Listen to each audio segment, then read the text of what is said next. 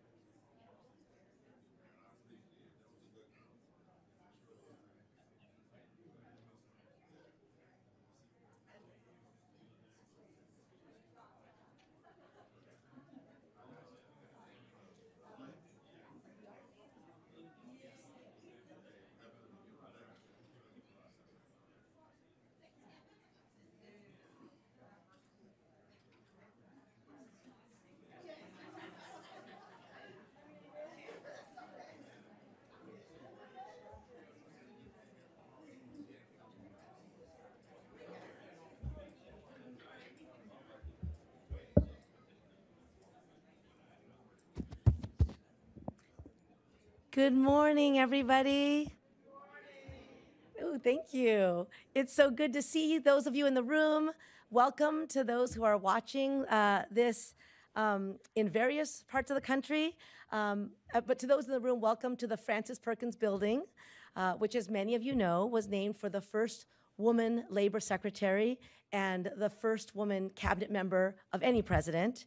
And we are here in our Cesar Chavez Auditorium, which is named in honor of a farm worker who helped found the union and the movement that brought farm workers out of the shadows, which is fitting because today we're going to hear from leaders who have transformed the labor movement and are showing that a different world is possible.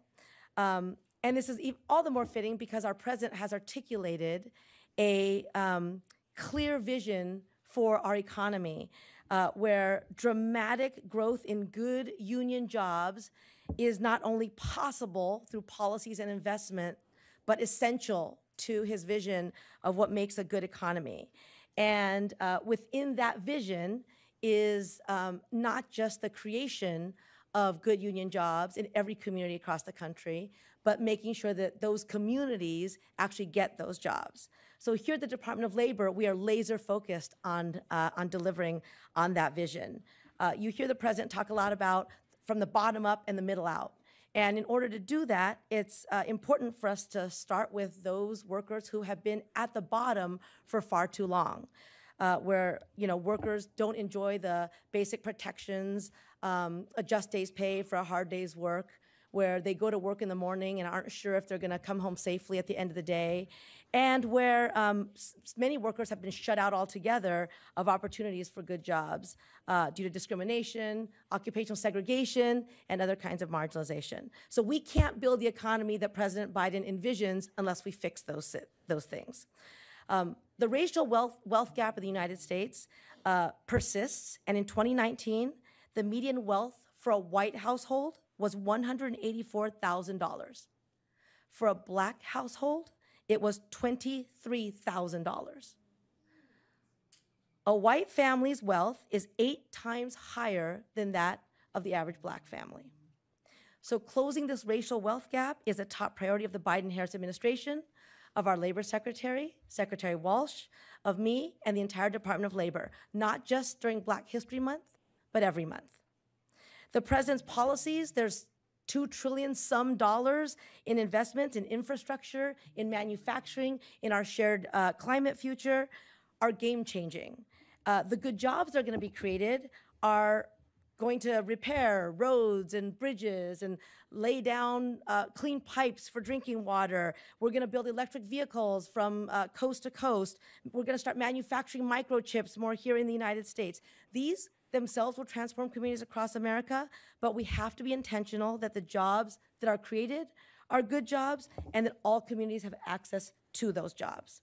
And that's part of what we're going to be talking about here today. That's also why we've been working with our sister agencies, the Departments of Energy, Commerce, and Transportation, to embed these principles of job quality and equity in all of the money that goes out. And through that work, many of whom, the people who lead that within the department, are sitting here with you today, we have embedded such language in almost $100 billion in federal investments. Right? Yeah. Thanks, Taylor.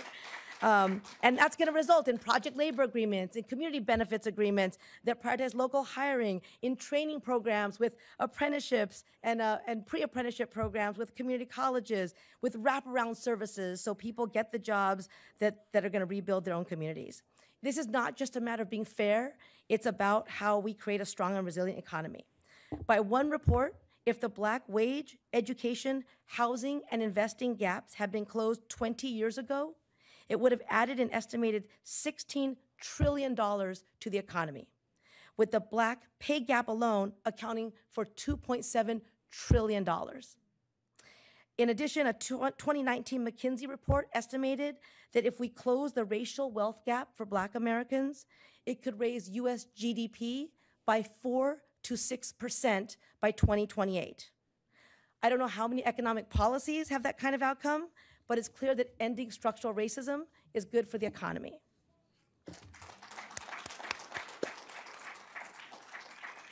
A few months ago, I got to travel to Nashville, where we had a roundtable with the mayor, with community-based organizations, and with the Central Labor Council to talk about concerns that jobs that are created there are often not good jobs, and when they are good jobs, that people who live in Nashville don't get them. And from that meeting, the Department of Labor has helped to form a task force on good jobs made up of community members on the ground who are committed to different outcomes this time. So as we endeavor to make equity real on the ground with the federal investments and a bottom-up, middle-out economic policy, I think a lot about the long and rich history of Black Americans who've led struggles at the intersection of racial justice and economic justice. From the Memphis sanitation workers' strike to the efforts of Black domestic workers to organize for better working conditions, to the fight for 15 and a union, and many more path-breaking campaigns that Black workers have been on the front lines at the forefront of in this country. Union organizing is one of the most important ways to strengthen and expand a Black middle class. And we know that when we expand the Black middle class, we expand and uplift the entire middle class. So today, 11.5% of Black workers are members of a union. That's the highest rate of any major racial group. Union representation also narrows racial pay gaps. unionization increases pay for Black workers by 17.3% compared to 10.1% for white workers. We also know that care work is the work that makes all other work possible. So as we build the infrastructure of roads and bridges and clean water and broadband funded by federal investments, we also need to build the care infrastructure. This means both focusing on access to childcare, which you will hear about today, so that workers can go to work, especially women who still bear a disproportionate amount of childcare responsibilities, and on good jobs in the care sector so that care workers themselves have economic security and a path to the middle class and a right to join a union. So one of the things that the Secretary and I love to do is to create opportunities for voices to be heard inside this building. And today we have brought together some of the most powerful voices in our country to talk about all of these issues and more. Our all-star panel is about making equity real, Black workers and good jobs, includes the AFL-CIO Secretary-Treasurer, Fred Redmond. I know. The highest-ranking African-American in the labor movement. We have SEIU Secretary-Treasurer, April Verrett. Similarly, history-making in so many ways. We have Sherry Woolard, who is a fourth-year apprentice with United Association of Journeymen and Apprentices of the Plumbing and Pipe Fitting Industry, who is showing everybody what is possible in an economy from the bottom up and the middle out. And Crystal Barksdale, an early childhood education provider who is also an SEIU member. And then following the panel, we're actually going to hear from Deputy Secretary Don Graves of the Department of Commerce to reflect on this moment and the shared leadership of all of us in the Biden-Harris administration to advance the president's vision. So we are excited about this conversation and the collective work that we're all doing together. But before I call up the panelists, I'm going to call up someone who needs no introduction in this building or really in most buildings across this country. Secretary Marty Walsh has, since the moment he got here, set a clear vision that matches the president's for this department. He has made it clear that we are to do everything every single day, all day, to empower workers across this country. And he has done that both through his life's work and his incredible leadership here at the Department of Labor. And I'm grateful to him for his friendship and for everything he's done for all of us here to make my job possible too. So Secretary Walsh.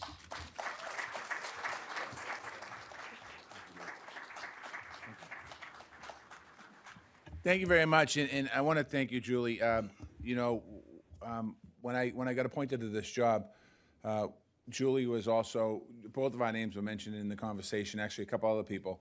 And after I got appointed to the job, I went out and met with Julie out in California, and I talked to her about if she'd be interested in coming working as a team. And I don't think, she didn't know me, I didn't know her. She didn't know what I meant by team, and truly we have been a team. In everything that we've done here at the Department of Labor. And it's great when we do this work around equity or any type of work, but really around equity, when you have a partner in that work that believes the same way you believe or you believe the same way they believe, it makes the work so much easier. So thank you, Julie, for all your great work here and everything. I want to thank everyone for coming today to honor Black History Month and help move us forward here, not just at the Department of Labor, but certainly in the country. To the union leaders, workers, advocates, groups, our civil rights activists, everyone who's watching virtually, thank you for tuning in or being here in person today. We have an incredible DOL staff and team here that does so much work, and I want to give two shout-outs today, and I could shout out more than two people, but I'm going to shout out only two right now. One is Caitlin Walker-Mooney, the policy advisor who leads our Good Jobs Initiative, and our Chief Diversity and Equity Officer, Alicia Black-Hackett.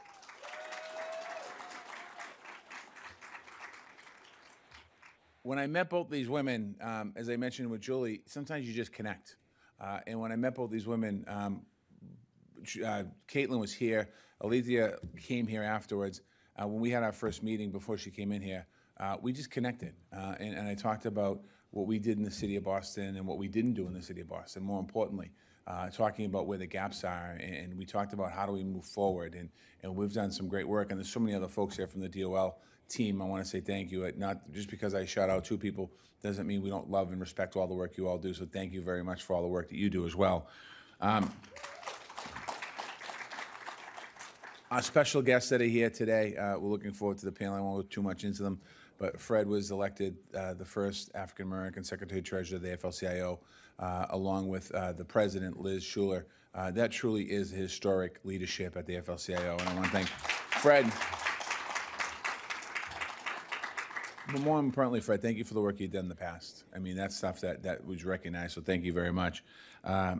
April from the SEIU, Secretary-Treasurer at SEIU, thank you for all your great work and what you do at SEIU, representing thousands and hundreds of thousands and millions of people all across the country. I'm going up in that number, but thank you for that as well. Sherry, we talked a minute ago. Union apprentice, going to be a journey person pretty soon. Really thinking about that opportunity to get in there and really think about how do we do the unionization in North Carolina, by the way, on top of it all. So thank you very much. That's a good clap right there. And Crystal, who has gone through probably 3 of the most challenging years in childcare in the history of the United States of America, when you think about it, between COVID, not really being prepared before COVID, going through COVID, as we get through COVID, really understanding the importance of childcare, not just simply by taking care of our children, but the respect that childcare workers deserve and need, with good salaries, good wages, good benefits, working conditions, and opportunities to advance themselves. So thank you. As you can imagine, I've been just reflecting on a lot of different opportunities I've had as Secretary of Labor, and one of my priorities was to get out of the office as much as possible and go around the country to see workers all across the country. It was not only to share the President's agenda, but it was to meet workers in our country, to meet workers where they're at in our country, to understand, to hear directly from them about their experiences, their needs, and their ideas. And I want their voices to guide our priorities and continuing as we continue to move forward here. Some of the most impactful trips I had were built around Black history. They were not only about understanding the root of economic injustice in our country, they're about recognizing, quite honestly, leadership of Black workers and what Black workers have shown that leadership in civil rights, in the labor movement, and in making our economy better.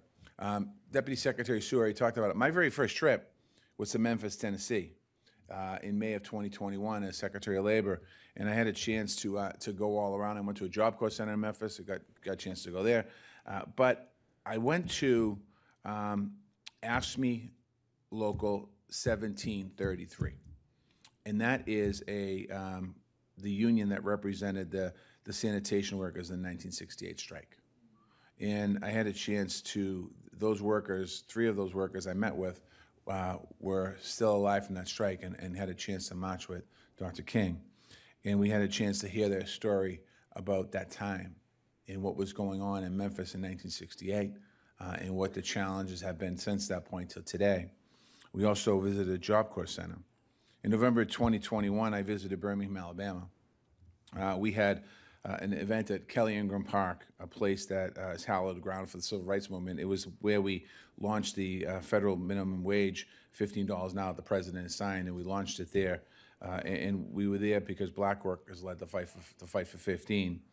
And we were in that ground thinking about, for me, it was important being there as a kind of as a Secretary of Labor, but as a labor leader, former labor leader, in that park with civil rights, where it didn't begin there, but really the focal point, a lot of it was in Birmingham, Alabama, and the importance of what was happening in that park and around that neighborhood. Certainly important.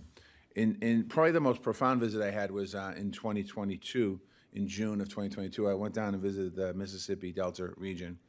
And I went down there because we had heard about some Black farm workers wanting to talk to us. So I had a round table with 6 Black farm workers in the very beginning of that day.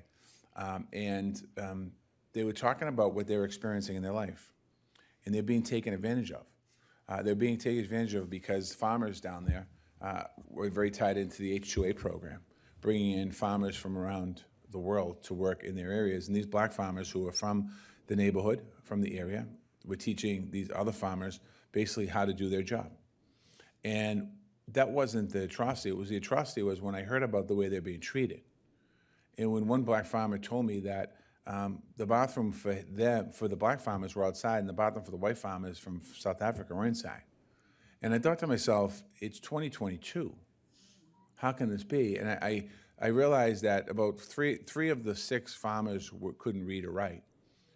But you could see in their hands how they worked hard. And I often said this, one farmer to my right, his hands were just callous from working, and he was an older guy. And my father is white Irish Catholic guy from Ireland. This farmer was a black farmer from Mississippi. And I realized both of them just worked hard every day to support their family. And they didn't deserve that treatment. And we took action. We came back here to the Department of Labor. I brought everyone in the meeting. It was kind of the angriest I've ever been. And we started to put a team together. And we put basically, I don't know what the right word for it is, because if the press is watching, it was kind of a strike force team. Let me be very clear on that right now. And we went down there and we did an investigation. And the Department of Labor United States Department of Labor has a presence down there right now, making sure no worker is taken advantage of in this country, and making sure that we're doing what we have to do. And we're going to remain vigilant until discrimination is taken out of that industry. And we have to continue to do that. 2 weeks ago, on one of my final trips, I visited Tulsa, Oklahoma. And I toured the Greenwood District. Over a century ago, black businesses were burned to the ground. And Black Wall Street was burnt to the ground. People said it was a riot. It wasn't a riot. It was racism at its core. And these businesses were burned to the ground. People there today and people after that time started to rebuild Black Wall Street. And we had a chance to go down to watch that movement and that tradition or that business moving forward of rebuilding Black Wall Street. History shows us that incredible barriers that black businesses and workers have faced. And the legacies of that history live on in economic systems here today. Deputy Sue talked about that in the gap between white workers and black workers. We have work to do in our country. We have lots of work to do in our country. I often say, these 4 trips that I just talked about had tremendous impacts, not just on me, but on the team that went down with me.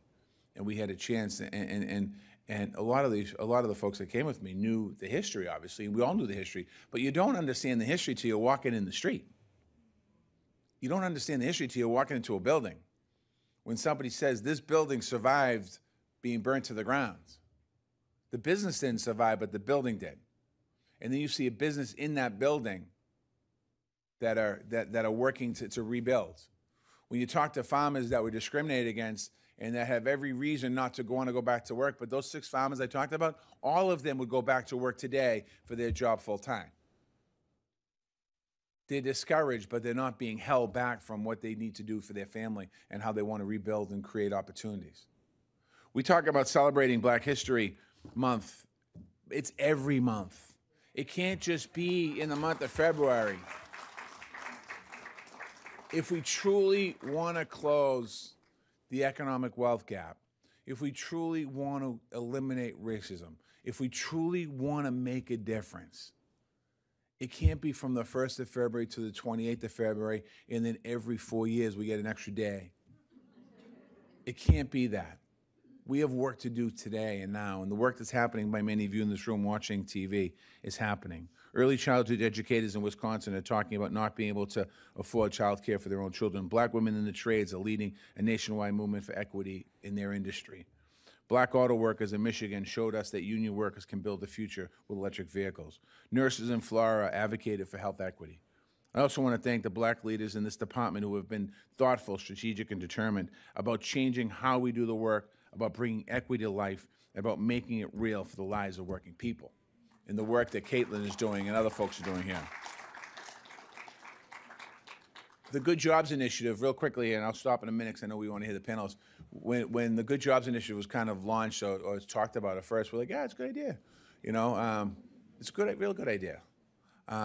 Because the way it was explained, it actually is a good idea. But like many other initiatives, if initiatives talked about and we have a great name for it, which we do, it's great. It's a great initiative for the press release. But it can't be a great initiative just for the press release. It's about making sure black workers and underrepresented workers have access to good jobs. We're pushing that, not just here at the Department of Labor, but across the other agencies, across the other cabinets, to let them know. We're in a meeting last week talking about it with Mitch Landrieu. It's about making sure that Workers have rights to unionization if they want to get unionized, and if they want membership of unions, they should be able to join a union. That should be automatic. It's about making sure that all jobs are good jobs, because we know that care work is skilled and essential work, depends on our economy. We put special focus on federal investments that are equitable investments. Why do we do that? Because the president has passed a historic piece of legislation, whether it's the infrastructure bill, the CHIPS bill, the CHIPS and Science Act, the Inflation Reduction Act, and any other bill that he's done. These bills are all about creating jobs and opportunities, not just construction jobs, but long-term jobs for families that are life-sustaining jobs that close the gap that Deputy Secretary Sue talked about between black families and white families. You want to close the gap? The way you close the gap is by giving somebody a good job and giving many people good jobs, so that many more people get good jobs. That 28,000 all of a sudden goes up now, and our economy is different. So far, in all the work that we're doing, so far we've impacted $97.4 billion in federal funding, and I know the Department of Labor is going to keep doing that work moving forward. Today, we get another opportunity to listen and learn from black workers and black labor leaders in this country. Their voices here at the Department of Labor are here to inform us and guide us on the work that we do and what we all need to do. And we're going to hear from them directly today. So when you think about the diversity of the background of our panelists, it's so important. We have a man who led a union for a long time and is now at the top of all the unions in the country. We have a woman who runs second in one of the largest unions in the country that really focus on our cares economy and focus on nursing and so many other areas, janitors and airport workers, and SAU covers everything. Child care specialists, talking about the need for adequate child care and also to respect their workers. And most importantly, an apprentice. An apprentice had an opportunity to get into a union that is life-changing. Because when she finishes her apprenticeship and when she gets into become a journey person and finish her career, hopefully she'll be vested in a pension. She'll be able to support her family for generations to come. So I want to say thank you all. I look forward to the conversation.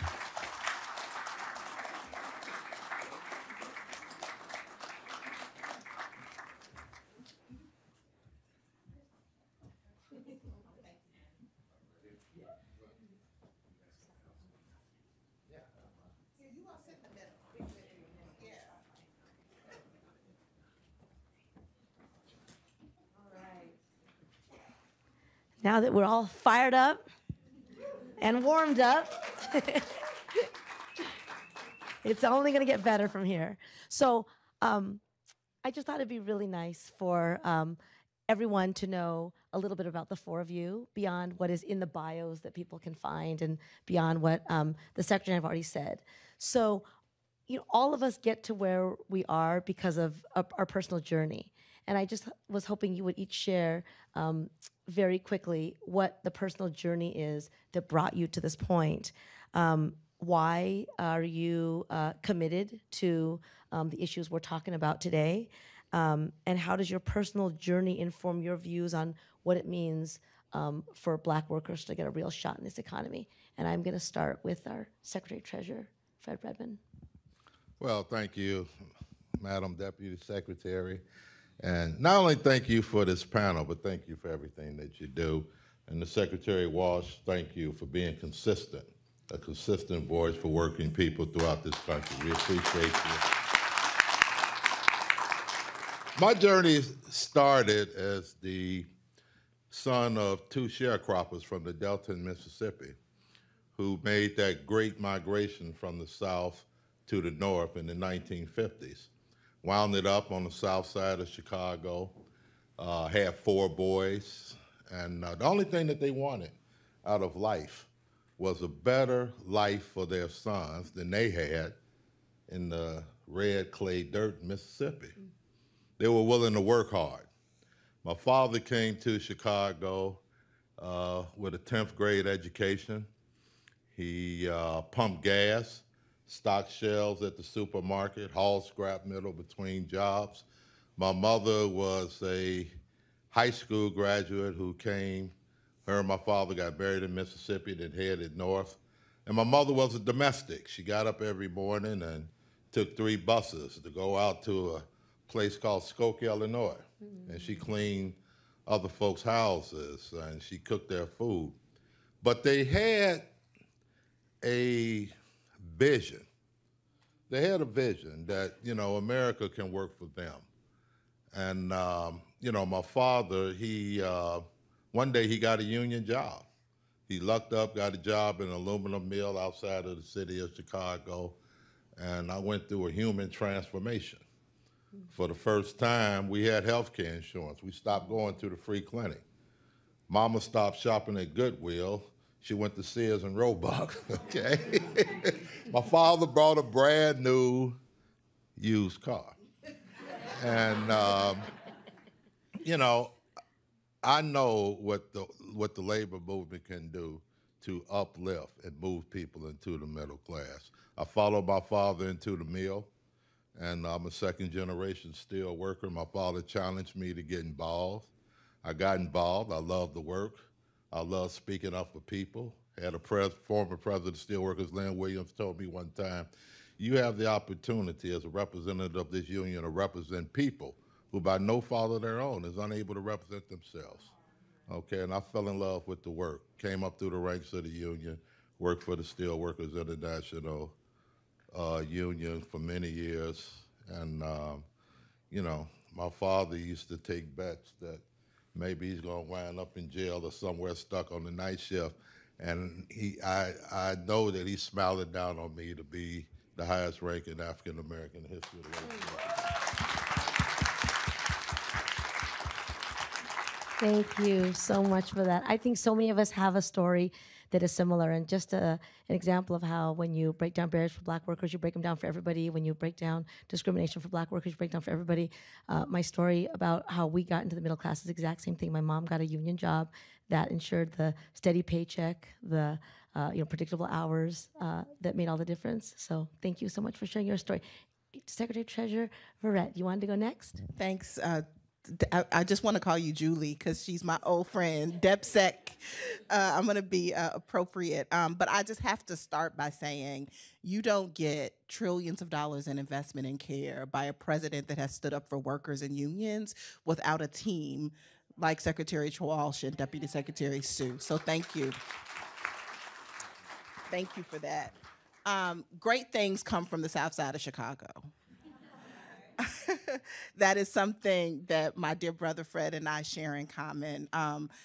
My story is very similar. My people, like most Black folks in Chicago, have roots in the South, in Mississippi specifically.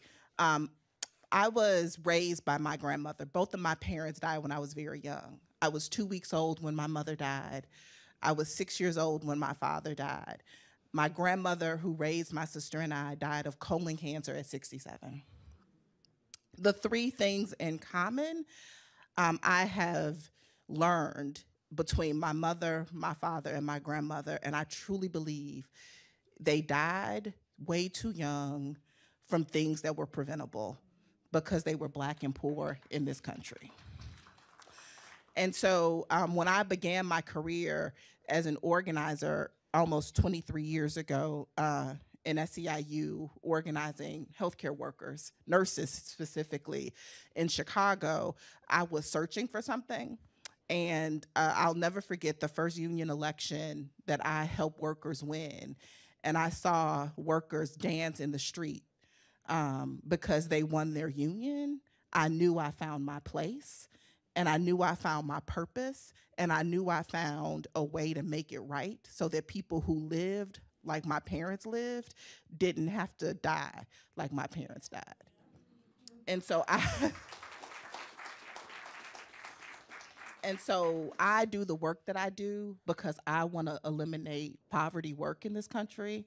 And to do that, I have to eliminate structural racism and help workers find their own voice, because I know clearly, just like those workers at Roseland Hospital danced in the street because they saw the demonstration of their personal power and what collective power can do for communities and for workers, right? I was hooked. And so I have been an organizer. You can give me a lot of fancy titles, but I will live and work in this movement as an organizer with workers who realize their power and who want to combine that power with other workers to make transformational change.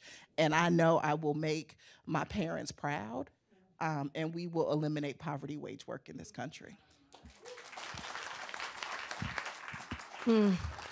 So I feel like I keep wanting to say Secretary Treasurer because it gives me chills to do that. And I know it's true for somebody in this room. And people who look like us don't always ever end up in the positions that we're in. So to use your title is really an honor. But I really appreciate what you said about friendship and sisterhood. So I think we will move to first names here. And it'll make it a lot less of a mouthful to say what we need to say. So, so with that, Sherry, can I turn it over to you to just tell us how you got to where you are? I started in the apprenticeship because I wanted to learn HVAC. That was my main reason for joining the apprenticeship. I wanted to learn the right way to do the job. So I just started in the apprenticeship, taking the classes and applying what I learned in the classes in the field. So it's been great. So great, Sherry. And Crystal. Hello. Crystal Barksdale. My story would be it's funny, both of my grandmothers. I grew up in Cherry Hill in Baltimore City. So both of my grandmothers lived on the same street. One at the top, one at the bottom. One grandmother had 8 children, other grandmother had 2. But both of them, between the entire street, cared for all of the kids collectively in that neighborhood. If I go into any part of Baltimore and I say who my grandmother is, Miss Eaton, they'll know exactly who Miss Eaton is. They'll know exactly who Miss Ruth is, because Miss Ruth was their Medea. So they'll know exactly who she is. But I watched how they cared for the children, their children, and the neighborhood children. And it was kind of embedded in me on what I wanted to do. I was, quote unquote, babysitting children when I was a teenager, but I'm grown. This is the profession.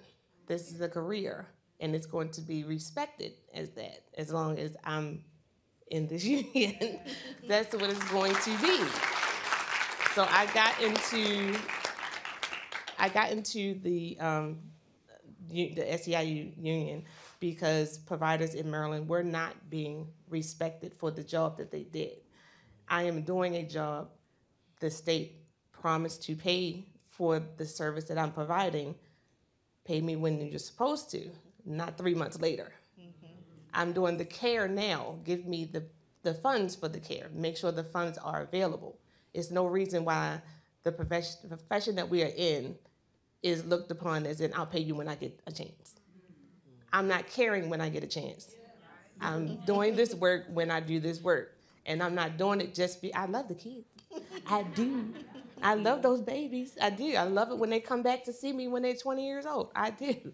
But I also have to take care of my family. I have a husband. I have 3 children. I have a grandson. I have a dog. That dog needs to eat. My kids are grown, but they still depend on me to lead them and show them what they need to do in order to live in their profession. And we talk about generational wealth.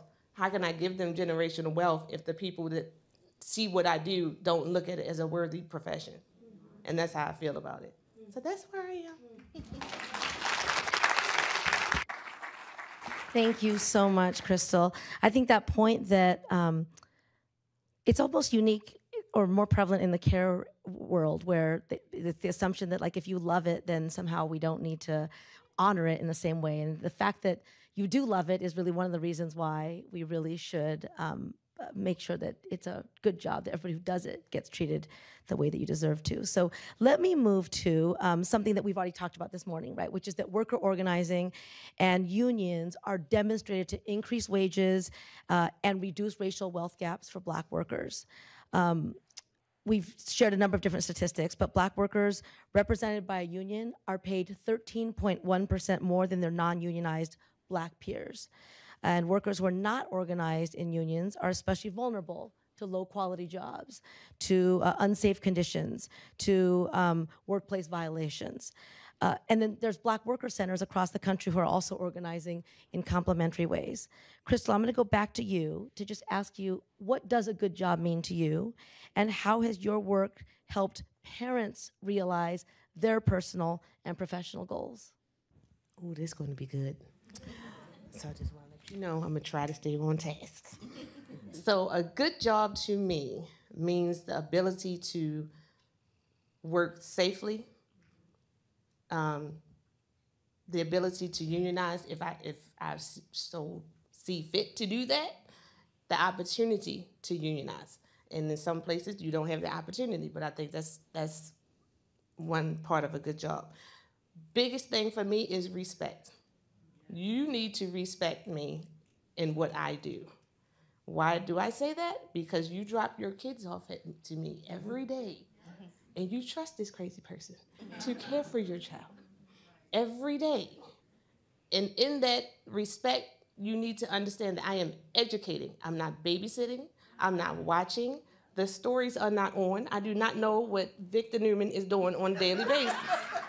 I really don't. But there you go. I do not know that. What I know is Dr. Seuss has a set of rhyming books that we're going to go through from birth to 5 years old.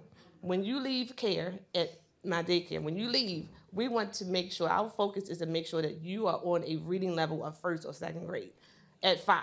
That is the goal. So with that being said, thank y'all.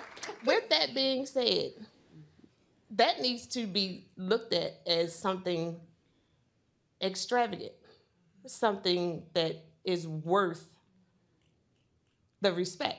That to me is a good job. That I want to make, and I want to make sure my daughter, who works with me, is able, if she wants to, she may not, but if she wants to go on her own path of caring for children, she has an incentive to do so. And right now, it's not that much of an incentive to do so because it's not looked at as something that people want to do because it's not respected.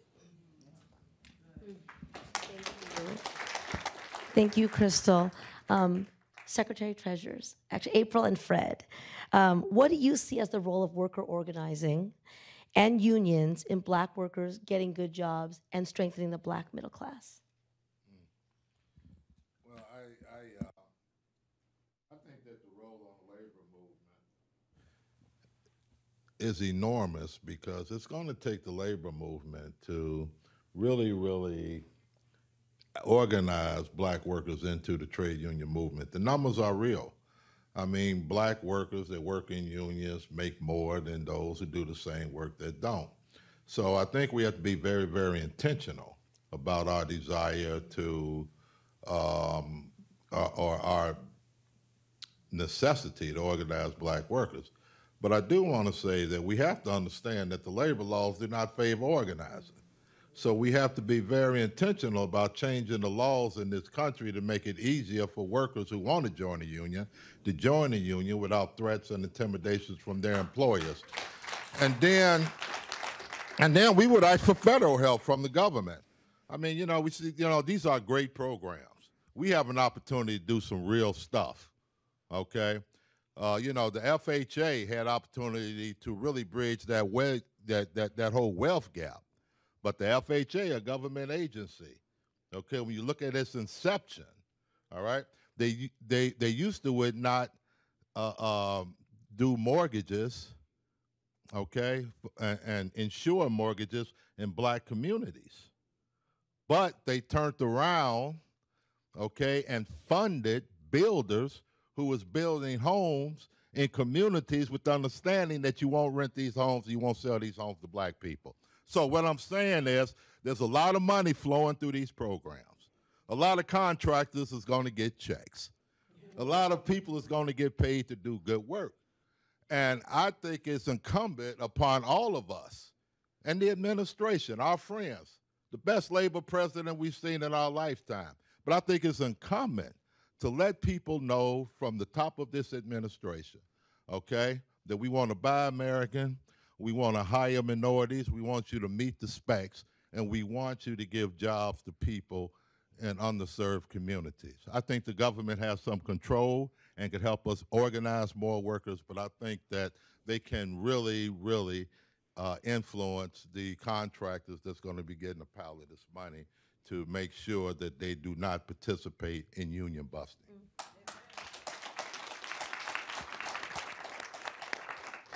So I would second everything Fred said. We have to, in this country, shine a light on what truly happens when workers want to stand up and join organizations.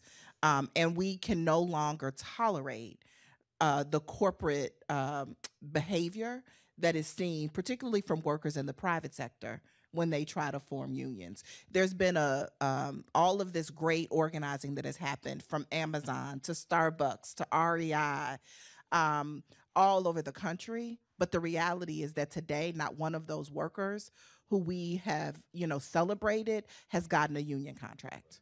Right. And so we have to make sure we are supporting workers, not just posting, a meme, right, to support them, but actually seeing them through the entire process of being able to build and to hold on and to use power in the workplace. And we also have to um, accept, I believe, that some of the laws that we have that govern how workers form unions and the structures of unions are outdated. Right? We are in the 21st century. We need to think about what's a 21st century union in a 21st century economy for 21st century workers that got 21st century problems. Right? And it is time for us to really think about how we grow our movement and how we support workers so that they can continue to win. And like, let's listen to Black folk, right? They lead the way so very often, and the resilience and the brilliance of our communities have been the backbone of the labor movement for a really, really long time. And we need to make sure those folks are allowed to lead us into the future. Sherry, I'm going to ask you a question before I turn it over to our secretary to reflect on everything that he's hearing here. But I just want to make sure everybody heard what Sherry said at the beginning, which is Sherry was already doing maintenance work before she joined the apprenticeship program, but she did it because she saw so many people who weren't doing it the right way and wanted to make sure that she was doing it the right way. And so that initiative, I really just wanted to highlight again and say that Sherry flew here from North Carolina yesterday to join us, is flying back today because she has to go to work tonight. So Sherry, what you don't say is as powerful in terms of what you do as what you do say. So let me ask you, as a fourth-year apprentice in a registered apprenticeship program, you aren't yet making full union wages, right? But registered apprenticeships do provide a debt-free way to learn skills and then to have wage progressions that increase over your career. Why are you participating in this registered apprenticeship program? What value are you getting from it? And as the secretary said, you are you really represent our hope for what the economy could look like if everybody were given the opportunity that you have. So tell us a little bit about why you're doing it. I wanted to, learning the right way to do things and being in an apprenticeship has helped me build confidence in being able to diagnose issues that I come across in HVAC. And it's given me the opportunity to change the narrative that Black women can be, great in this industry. So I wanted to try it. It's like every job that I've ever had, because I've been working in maintenance since 2013, and every job that I've had, I'm always the only girl in maintenance. I've never worked with another woman in maintenance, especially not another Black woman. And I want that to change, 'cause I know that we're capable of doing the work. We just need to be shown how the right way to do it. That's right. There you So,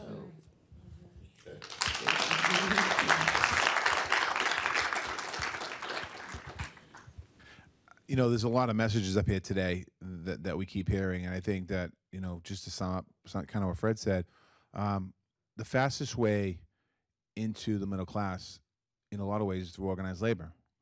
And I think there's still a lot of work that has to be done by organized labor to educate people on what organized labor is all about. April said about the 21st century union. I'd say that all the time. We need a 21st century union. It's not the same union my father was in or I was in. But and also letting people know government has to understand, not just federal government, local government has to understand that when you go out and talk about equity, you talk about transparency, you talk about creating pathways, organized labor is the fastest, best way you can do it for your community in any part of this country, whether it's a federal level or it's a city. And I think that that's something that's important that we have moving forward here.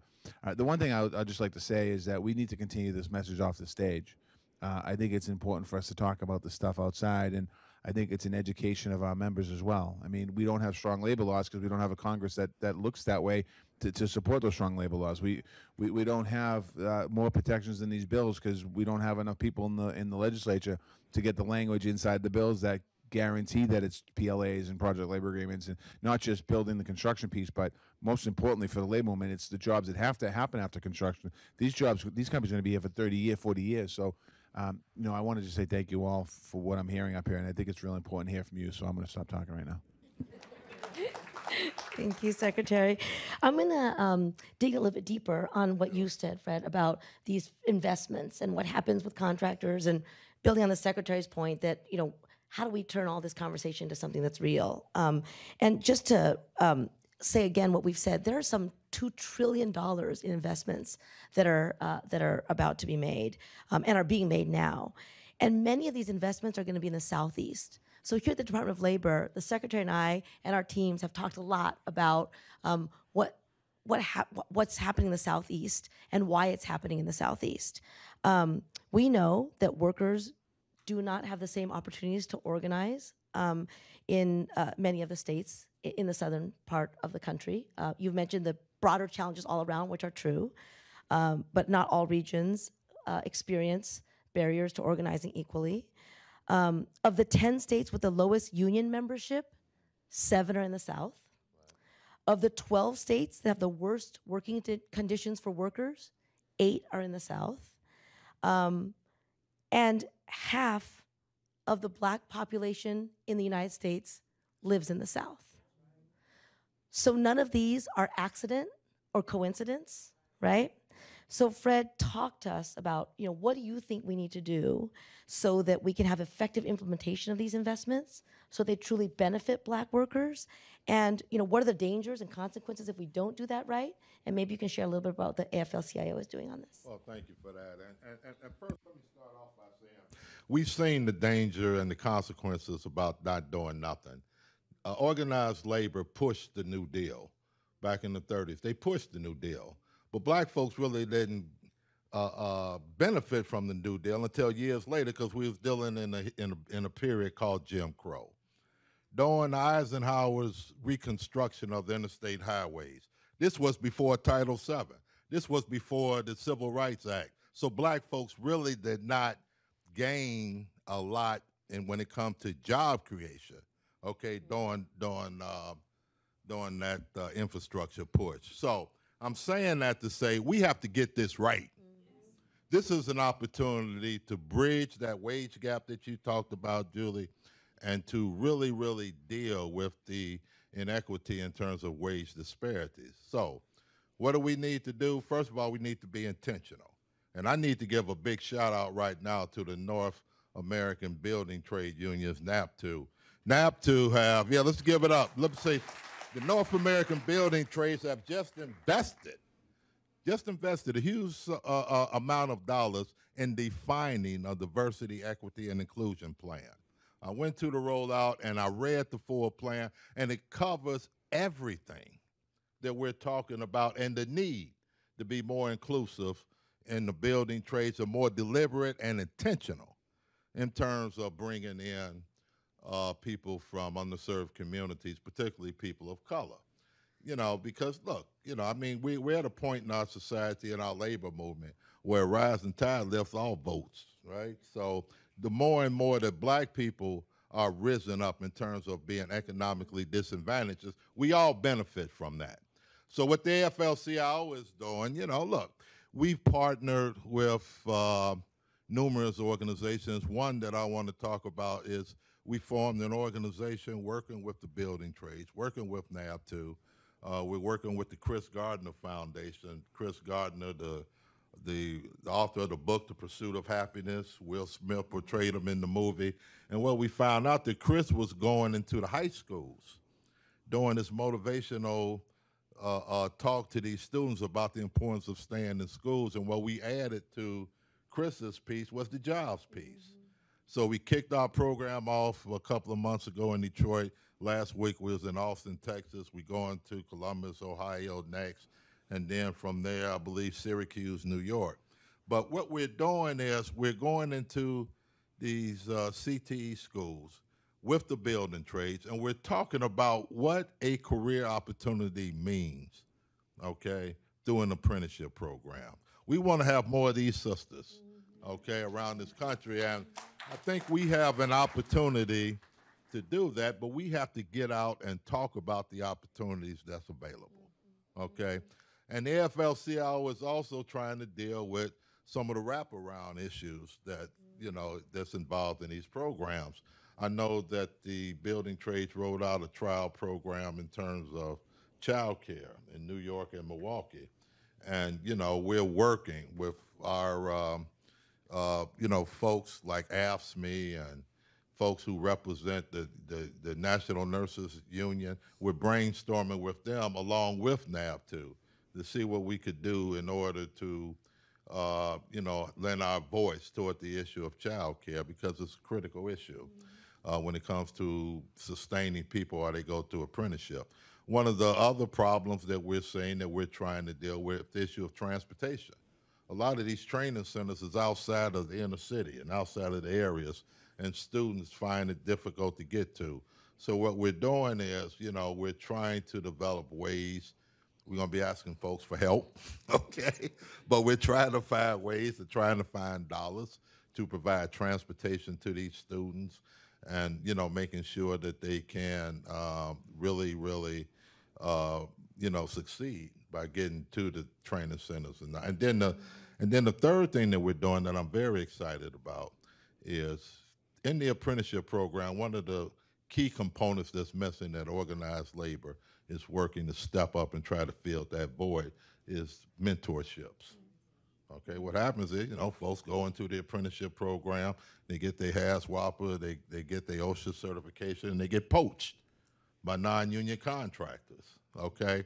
So we're gonna use our internal constituency groups, A. Philip Randolph Institute, Coalition of Black Trade Union, Coalition of Labor Union Women, Latin American Council for Latin Advancement, to mentor these students, to work with them, give them the encouragement that's necessary in order to try to give them the momentum to see the apprenticeship commitment through. So, Fantastic.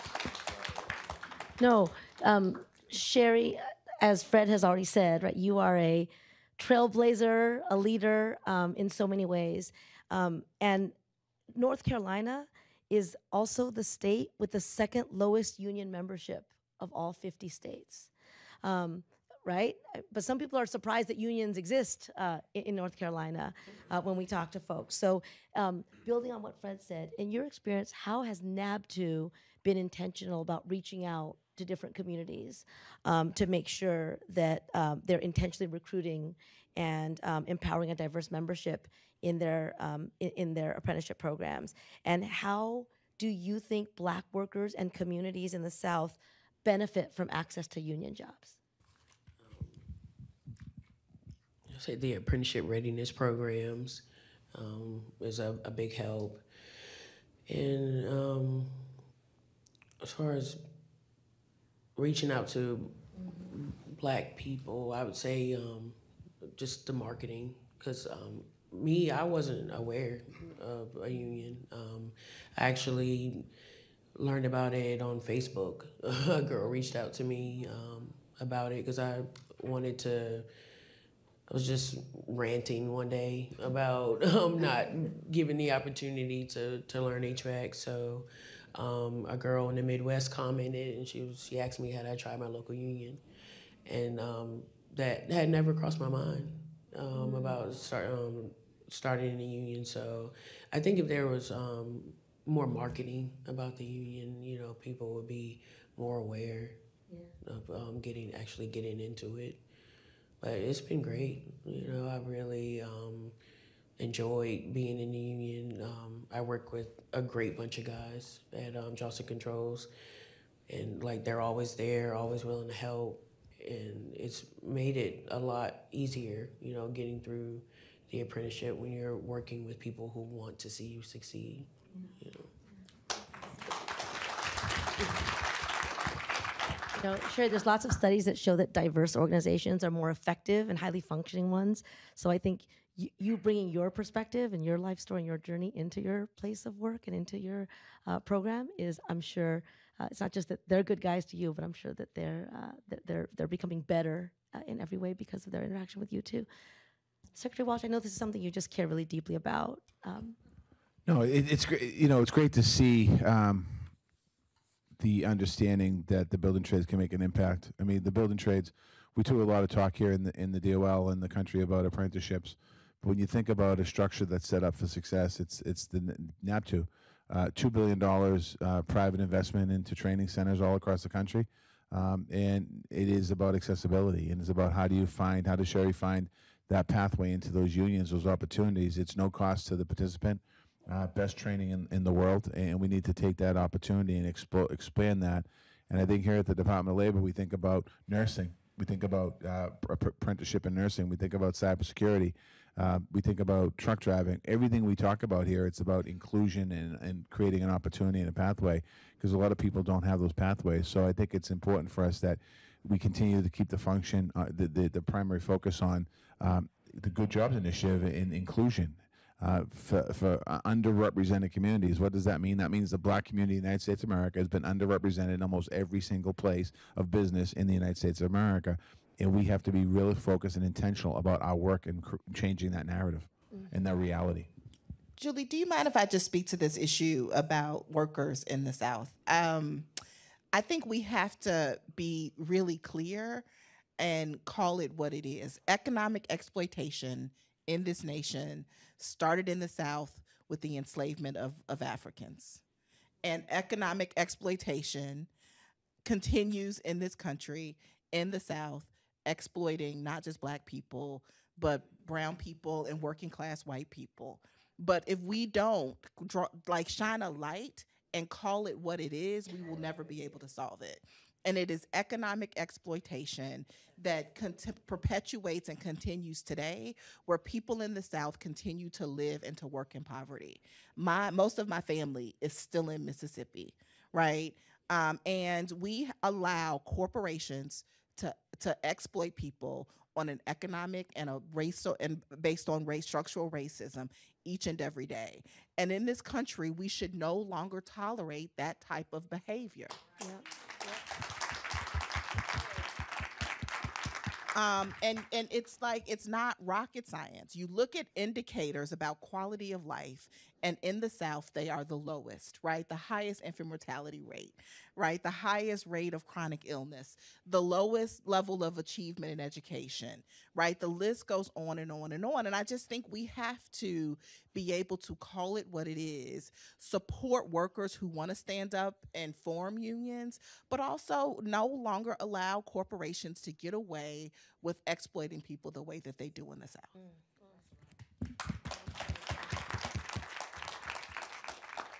Fantastic. You know, the president says all the time, capitalism without competition is exploitation. And how do we create a true level playing field where there isn't so much concentration that leads to that kind of exploitation. So I am going to, April, pick up on what you said and shift a little bit to to care. You know, we talk a lot about infrastructure, the physical infrastructure of roads and bridges, and but care is an infrastructure too, and that infrastructure needs to be just as strong as the other forms of physical infrastructure.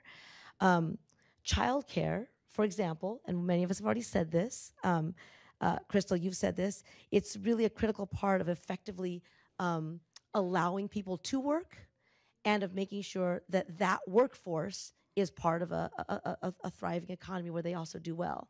And so we've been really thinking about how that fits into these federal investments that are being made. And so, I mean, you know, again, to repeat the obvious, without adequate childcare, working people, especially women, have a harder time being in the labor market. And so April, can you tell us a little bit about what we need to do in this moment to build that care infrastructure that you've been so visionary about, especially in the context of these federal investments? And if there are examples that SEIU has been building, are there things that we can model and replicate across the country? Sure, thanks. For the last, 15 years, I've been in SEIU working to help care workers build unions. In SEIU, we represent over 700,000 home care workers and over 100,000 home child care providers. And we saw during the pandemic just how poor the care infrastructure is in our country. Nursing homes was the epicenter, right, of deaths, right, at the tip of the spear during the COVID pandemic. We saw how much we utilize schools, right, as places for care because our childcare infrastructure isn't sufficient in this country. 10,000 seniors turn 65 every single day, and we do not have a plan for how we are going to care for an aging population in this country. I just left my role as president of SEIU 2015, where we represented 400,000 long-term care workers, most of them home care workers across the state of California. And I am proud that through our union, home care workers in the city of Los Angeles are going to make $18 an hour at the end of their next contract. It's not enough to live in a city as expensive as Los Angeles, but it's a hell of a lot better than where they would be without a contract. Workers who do the same work as those Los Angeles home care workers in the South and in other states make $7.25 an hour if they're lucky, right? And so first we have to start by recognizing that this is real work that these women do. We have to recognize that they have been ridden out of labor laws, right? The same labor laws that were negotiated over in the 1940s when Taft-Hartley and other bills were passed. Domestic workers were ridden out of the labor laws. Agricultural workers were ridden out of labor laws because they were Black, and that was the deal that was cut. Farm workers were ridden out because they were brown. So we got to start telling the truth about our history and go back and include these workers in our economy so that we can begin to give them a real seat at the table and recognize that this is real important work, right? If we pay real workers, train them to take care of seniors in their homes, we save our country billions of dollars because folks won't go into facilities where they don't live as well as they would if they lived at home. If we pay workers like Crystal and respect them for the educators and the nurturers of our children, we will have better outcomes. Children will do better in school, right? And so we do have to strengthen our care economy. There is unfinished business. We were not able to get the investment in the Build Back Better Act that was passed last year, but we are not done. We are going to continue to lift up and to support these millions of workers, mainly women of color who are immigrants. We can build a new middle class around the millions of workers who do care work. It's work that's never going to go away, right? You can't you can't automate it. You can't ship it overseas, right? We talk about the greening of our economy, and a lot of folks who work in jobs that really need to go away because they're bad to our environment, right? Imagine if we can look at care work the same way we look at oil refinery work, right? And you pay someone, a child care provider, what you would pay someone who works at an oil refinery, right? Imagine the type of life these women and these children can live, right? If we just think differently about this work and how important it is to the future of our country. Love that. Yeah. All right, so Crystal, I saw you react to what April said, so I'm going to give you a chance to say everything that your face just said. We know for a really long time that low wages for childcare workers and for care workers in general have been used to justify more affordable care. That's one way that people talk about it. Yet care is still not affordable. So Crystal, talk about that a little bit for us. Talk about why we need to raise childcare wages. And if you could speak to other solutions that the government should consider to make that happen, we are listening. I can honestly say that early childhood education is childcare is the first formal form of education for children outside of their home. It is the first formal. They come to us, childcare, so we have birth to 5. They come to us and then they go to the public school system or wherever their parents are going to send them. But they need to be ready. And for these, a lot of the parents, they can't afford it. They can't afford to have their children in a place that is safe, has an educational background, and it's very difficult for a parent to come to me and say, oh, well, I can't afford this. I try to direct them to a subsidy program that'll help them, but that still does not help. It does not help the parent all the time, and it definitely doesn't help the provider to keep our doors open because we don't get paid until 2 to 3 months later, which is a problem with keeping our doors open. Me personally, and a lot of providers in Maryland, we provide food for the children. So every Sunday, like clockwork, that is when I do my supply shopping. I am in the supermarket and I spent $435 last Sunday to provide food for the kids that I care for. Is that a part of tuition? No. That's just something that I do because it was embedded in me as a child. That was what my grandmothers did. So that is something that I provide. That is a part of the service I provide. The education, the supply stores, we are in the supply stores constantly. There is no break for me. There isn't. So if I go on, example, I went on a cruise, my very first cruise, and I literally took my laptop and did work to make sure I was prepared for when we came back off of the cruise for the kids that came in the front door. So that right there is the dedication. And I don't think people see or understand that part of the dedication that we do. I think they just see us as the lady on the corner that watches the kids every once in a while. I'm not doing it. That's not what I'm doing. There's lesson plans. There's meal prep. We have vegetarians. We have vegans. We have children that can't drink milk. There's a process in this. And funding needs to be there to help the parents to make sure that their children are in a place that provides that type of service for them. That is what needs to happen. There should be a fund for parents and providers to make sure that your door is still open, for the parents to make sure that their children are in a safe place. Pookie and them can't watch your kids. It's not safe. It's just not safe. I'm sorry to say it like that, but that's just how it got to be said. They can't watch your kids. Your child needs to be prepared for when they go to school. Like it was said earlier, in order for us to prepare them, there has to be funding, and what we do is preparing them for the future. We're teaching them how to not see color, how to see people as who they are and where they come from, to meet them where they are. That's what we're teaching them. It's not just the educational math, reading. It's not just that. It's a full circle. Children need to be in that type of environment. They really do. And in order for that environment to stay open, there has to be funding. There has to be funding. It's no other way to say it. There has to be funding. And the funding needs to go directly to the people who are doing the care. I have noticed, and because I've been with SEIU for as long as I've been with, providers in Maryland did not know that we could unionize. We did not know that. A union? What? That's a thing? We did not realize that we could do that until I went to a meeting, and it was at the Acorn building. And I was just like, we could do that? That's for us? Like, how? And I started organizing and speaking to providers throughout the state of Maryland. And my issue was not just my issue.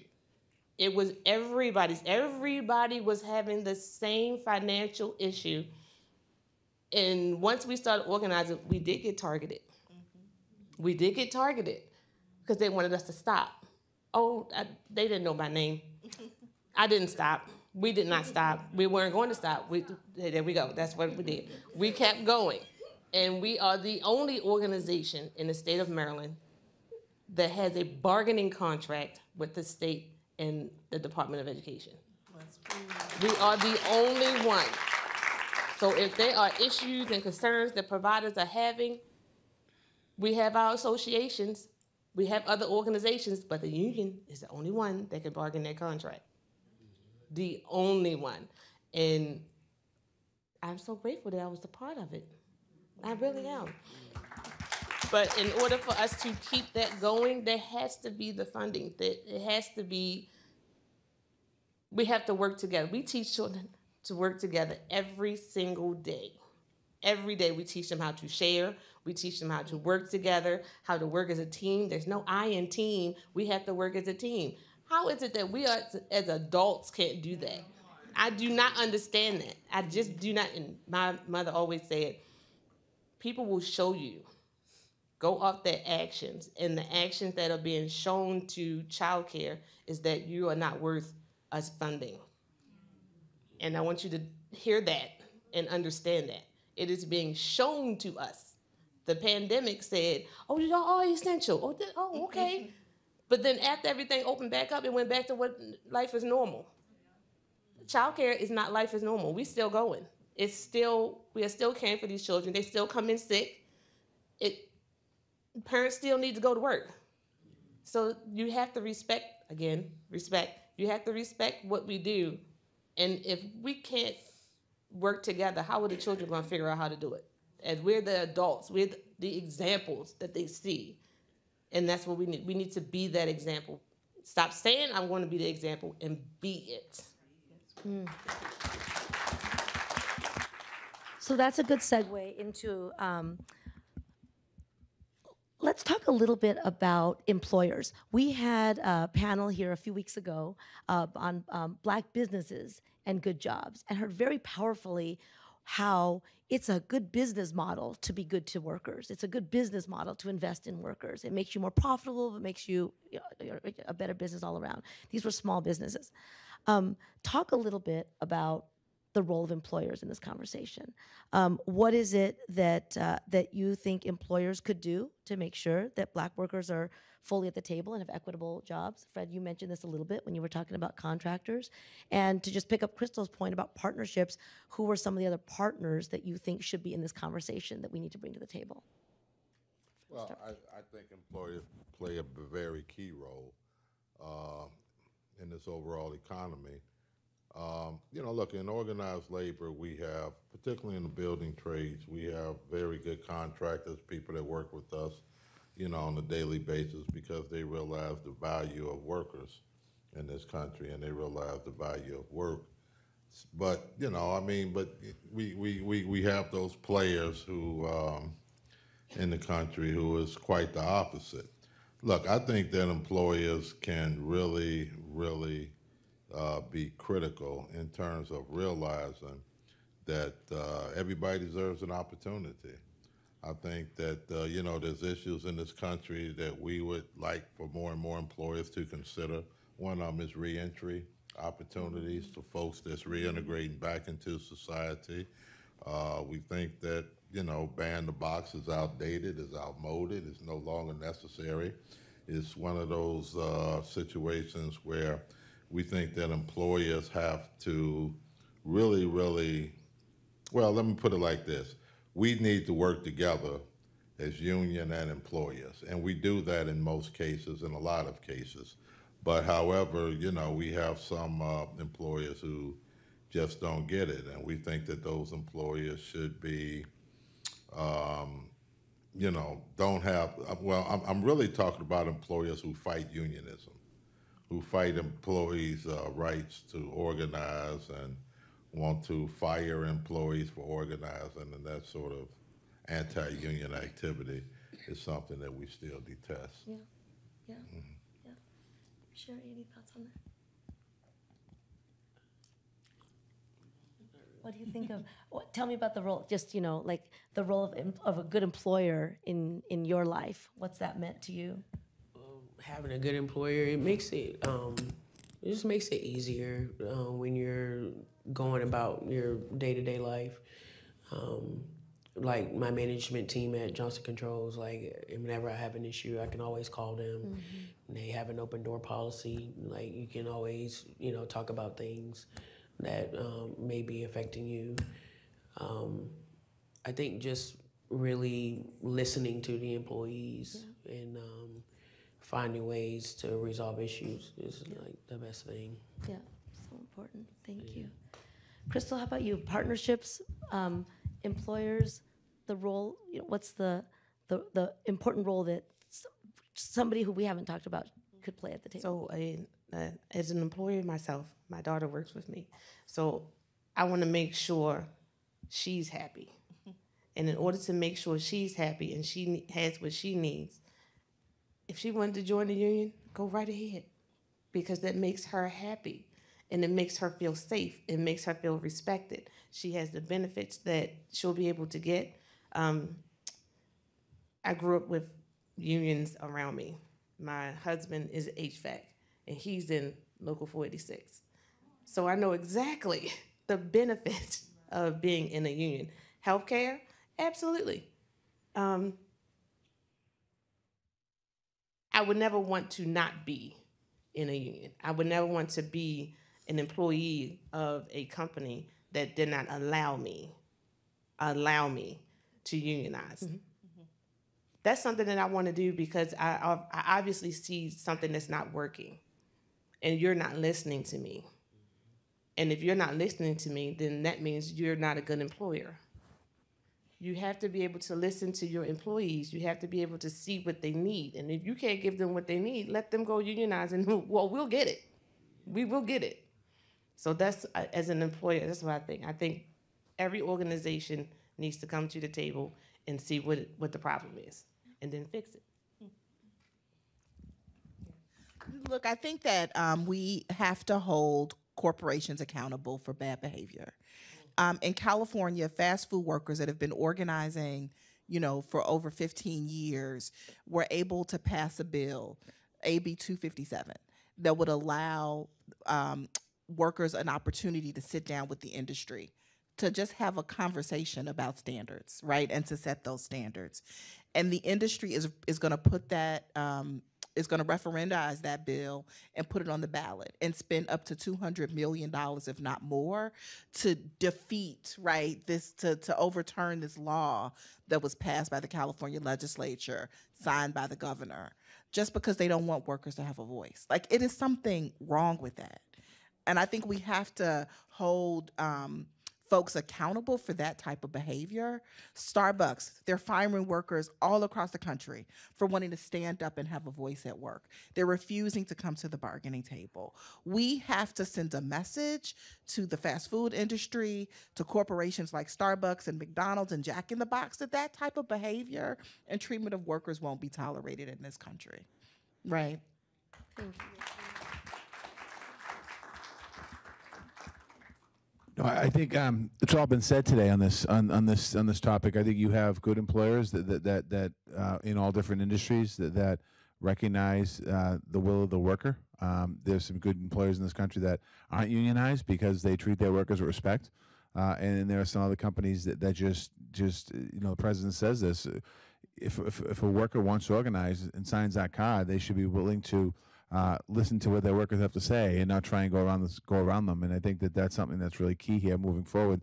We had some great, amazing employers on the stage last week that were smaller businesses, going to be big eventually, and they talked about the importance of organized labor and how they played in their companies. At least 3 of them did. And then I've had conversations with companies in this country that are very good to their unions and good to their workers. And then I have other ones that, they won't say it to me, but I know they've won no part of the conversation. So I think as we go around, a lot of it goes back to education as well. That's great. All right.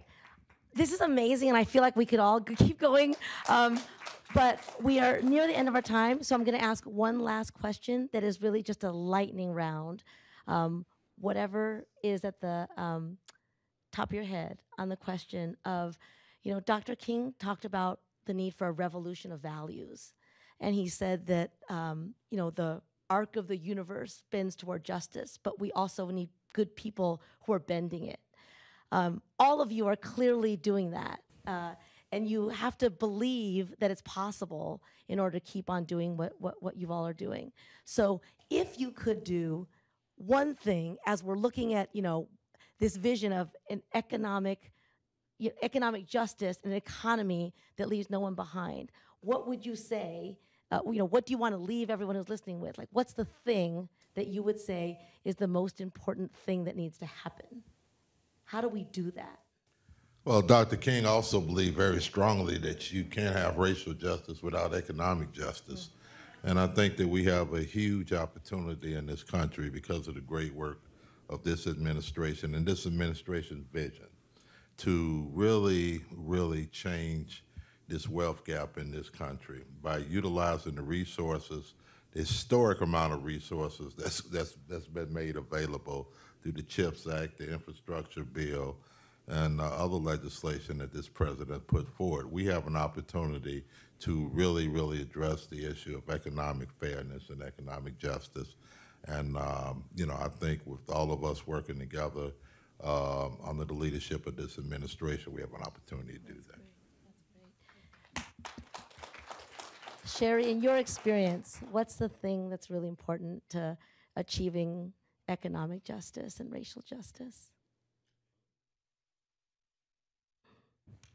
I'd say just being treated equal, you know, and having a voice, you know, because a lot of women, they're not looked at as equal to men in the workforce. So I think that equality will help a lot.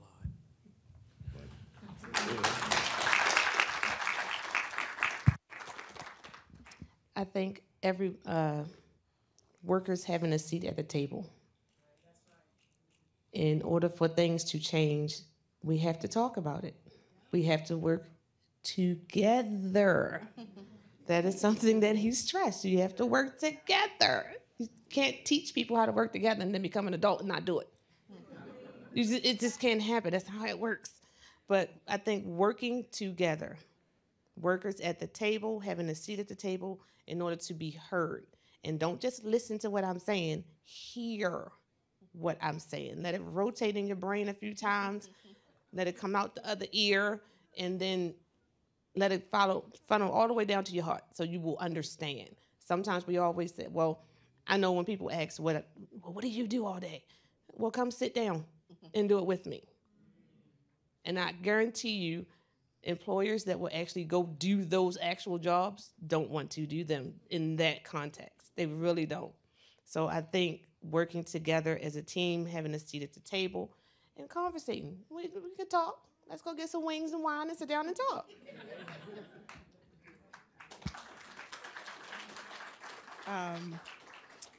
Other words of Dr. King that I live my life by is that power without love is reckless and abusive, and love without power is anemic.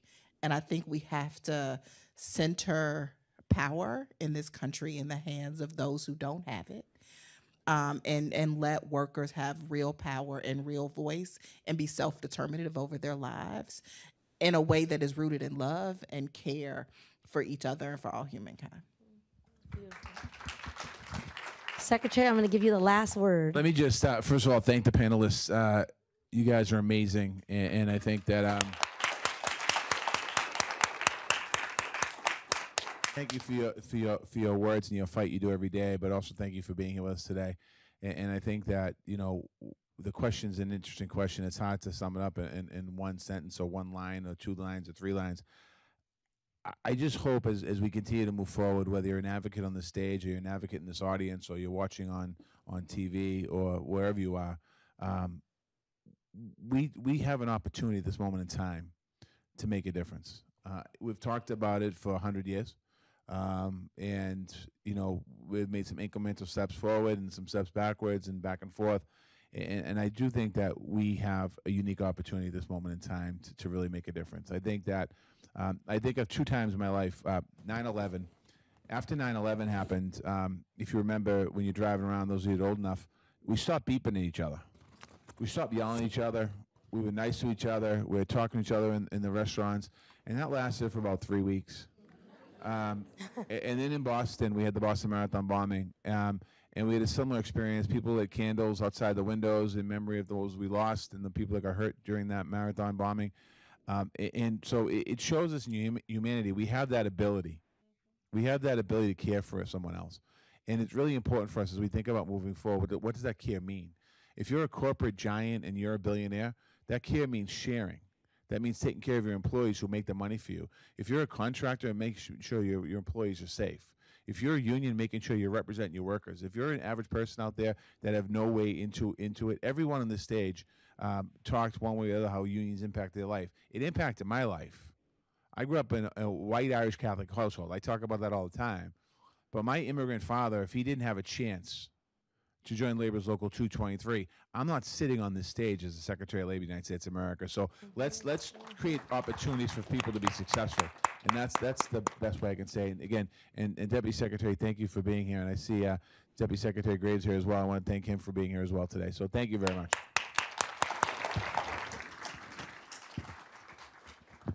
Amazing. All right, I am going to allow our distinguished panel to stay up here so people can continue to just bask in their amazingness. While I introduce, we're just gonna have two quick closing comments. And the first, I teed this up before he arrived, but I do want to say this now that he's here. Deputy Secretary of Commerce Don Graves he brings to this administration and to our country decades of experience in the private sector, in government. He's been a trusted advisor to our president for a long time. And I will just say that because of his leadership at the Department of Commerce, for the first time, really, I think ever in history, the Department of Labor and the Department of Commerce have worked in partnership across a whole bunch of things, including coming up with shared job quality principles. What makes a good job, like to have the Department of Commerce, the Department of Labor, to have shared ideas about what that means is part of what Fred mentioned about this historic moment that we're in and what the Secretary mentioned. And he is our partner in helping to make sure that these investments that we're talking about really include the job quality issues that we've mentioned here, including attention paid to childcare. So I'm going to introduce an amazing leader who is visionary in so many ways, who is bringing his heart and his passion, including for workers and for unions, to the work of the administration inside the Department of Commerce, my friend, Deputy Secretary Don Graves.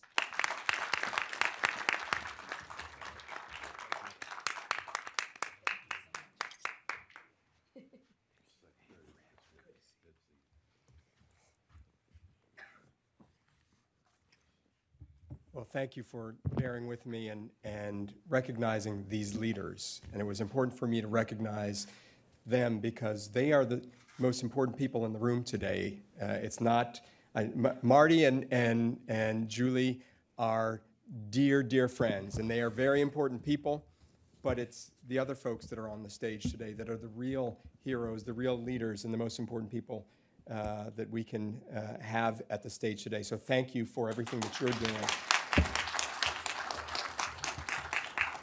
And you know, I want to thank the Secretary and the Deputy Secretary for having this event today, for inviting me to participate. Many of you, I mean, you've heard what Julie said, but many of you may be wondering why the Deputy Secretary of Commerce would be showing up at an event for Black History Month at the Department of Labor. Isn't the Department of Commerce the Department of big companies and CEOs? Isn't that what the Department of Commerce is? Well, we do represent or work to support a range of businesses, and we work with CEOs of all stripes. But the Commerce Department's official mission, and I'm going to read this to make sure that I don't get it wrong, the official mission for decades has been to create the conditions for economic growth and opportunity. But when we took office, one of the things that I was bound and determined to do was to make sure that we weren't just that Department of Business, as so many people think of when they think of commerce. It was important for people to recognize that what we really are is the Department of People and Communities. For if you don't have people and communities, then you aren't going to have businesses. So it was important for me, and I know for Secretary Raimondo, to make sure that we recognize commerce for what it really is. And so we changed the mission and added 3 words to the end of that mission statement. So it now reads, to create the conditions for economic growth and opportunity for all communities.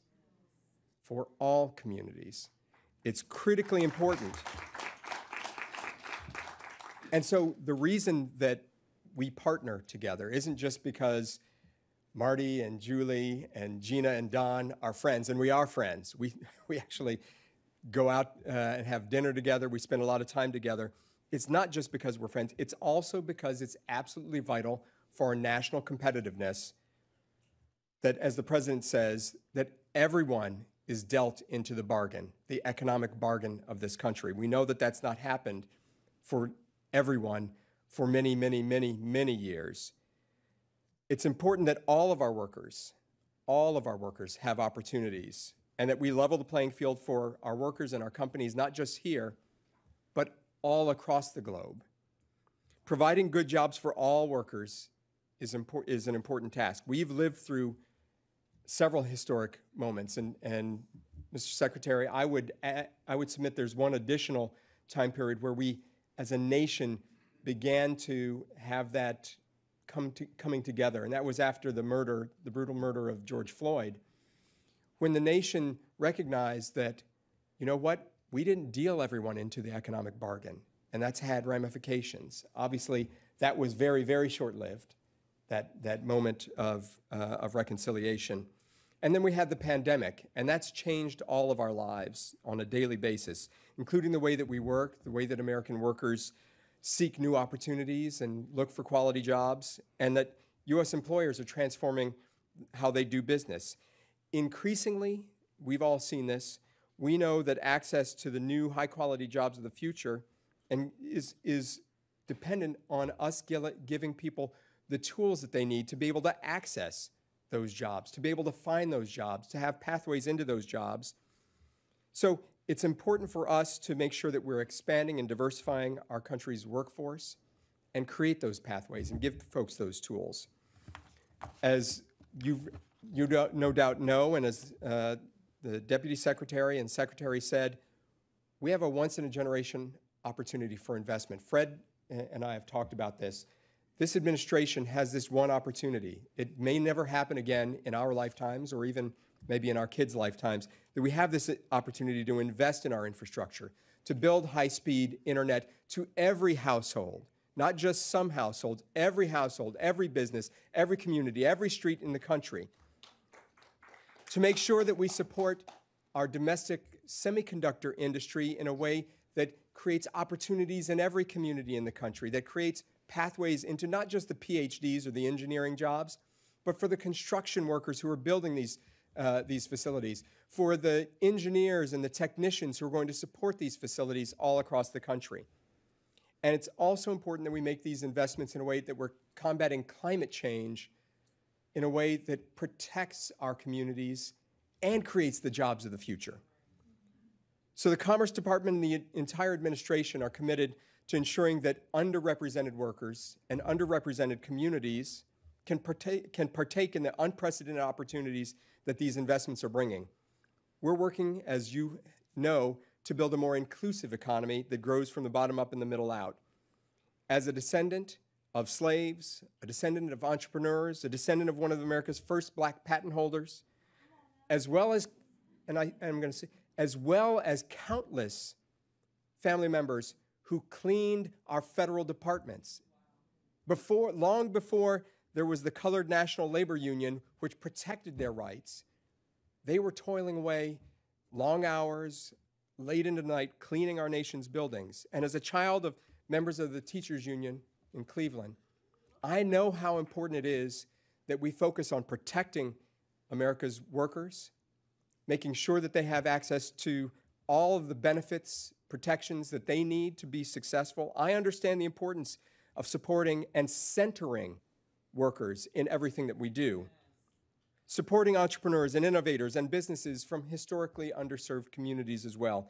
That's exactly what we're aiming to do at Commerce in all of our work with the Department of Labor. We've consulted with experts and labor unions and think tanks, the White House, Department of Labor, on the drivers of job quality. That's how we got to this good jobs principles that the Deputy Secretary talked about. It's the first time, I think, in our history that we've had this type of collaboration between the Department of Labor and the Department of Commerce, the Department of Workers, and the Department of People and Communities.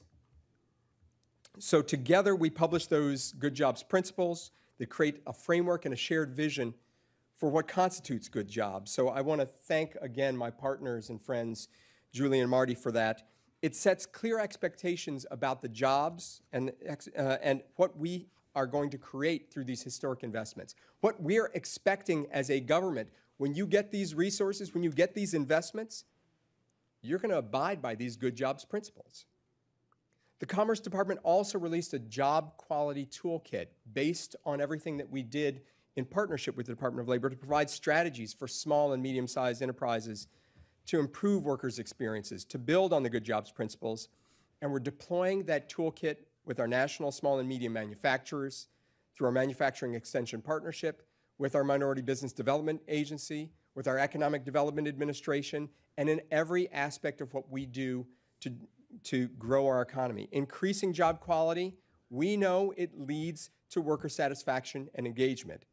That translates into increased enthusiasm. It leads to lower absenteeism, higher retention, improved products and services, and importantly, higher revenues. Job quality equals higher revenues. Who would have thought about that? But our work doesn't just stop there on advancing equity and supporting job quality. The Minority Business Development Agency, the single agency in the federal government whose mandate is to support the growth and long-term sustainability of minority businesses and other underserved businesses. MBDA has a new $93.5 billion capital readiness program, the largest of the kind in the history of the Commerce Department and the MBDA, focusing on supporting minority and other entrepreneurs to launch and scale their businesses, because we know that scale is critically important. We know that minority businesses employ, percentage-wise, more minorities than do any other businesses. So if you can get them to scale, that means you're going to have a whole lot more minority workers in these businesses with good jobs, quality jobs in their own communities. At the Patent and Trademark Office, the Council on Inclusive Innovation is expanding the scope of innovation ecosystem to reach communities that have been historically left out. We know it's unfortunate, but as I said, I'm a descendant of one of the first black patent holders. The unfortunate thing is, in the intervening 150 years, there haven't been that many minority patent holders that have come behind. And last summer, the Economic Development Administration announced 32 awardees of the $500 million Good Jobs Challenge, again, built off of everything that we did in partnership with the Department of Labor, funded by President Biden's American Rescue Plan.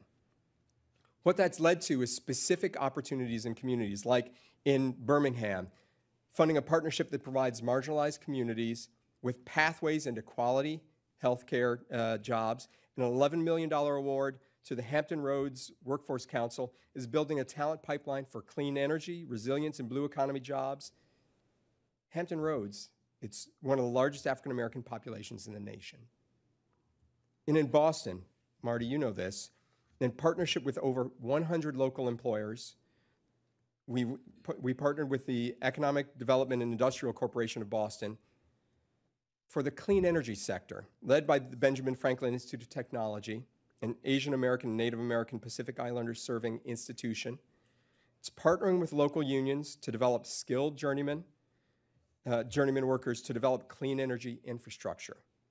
These partnerships, again, are centering workers at everything that they do, and they're going to place thousands of local Boston residents into high-paying jobs with a focus on supporting women and communities of color. So I'm proud of the work that we're doing at Commerce and the entire administration to focus on this. I hope that you see that we're not your fathers or grandfathers or great-grandfathers' Department of Commerce. We, again, are centering workers with everything that we do, all of our programs, and we're partnering with our friends at the Department of Labor, because if we don't do that, we're not going to have a successful economy. We're not going to build the inclusive economy that we deserve, and we're not going to have the competitive economy that, as the Kellogg Foundation says, will be $8 trillion bigger if we can eliminate those systemic roots of racism in our country. $8 trillion, it's a $28 trillion economy. That's not chump change. So I am so proud to be here. Thank you for everything that you do, my partners and friends, Julie and Marty. I want to thank our friends who joined us up on stage, and especially our partners in labor. The AFL-CIO has been a great partner in everything we do. Thank you for giving me a few minutes. Good to see you all.